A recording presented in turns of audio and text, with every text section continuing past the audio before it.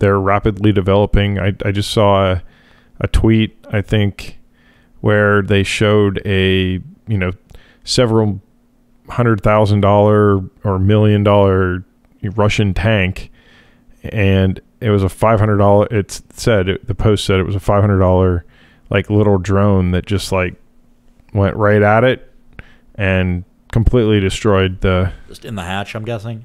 Yeah, well, it went down. They knew exactly where to hit it, and it hit the gas tank, I guess, and the whole thing just like disintegrated. That's wild. It was, and I mean, that's why we need to think differently about everything that we're doing for the next conflict, or if we want to stay relevant, if we want to stay on top in any form or fashion,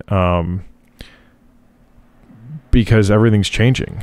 The only constant is change, and if we don't do that at the speed of relevance, like we're doomed.